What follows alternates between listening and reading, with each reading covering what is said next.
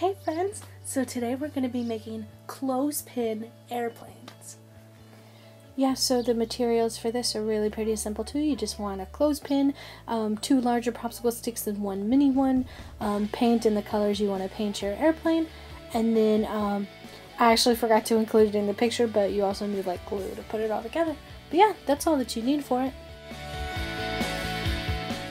And then you really just want to get into like painting the clothespin and the popsicle sticks so that they have enough time to dry.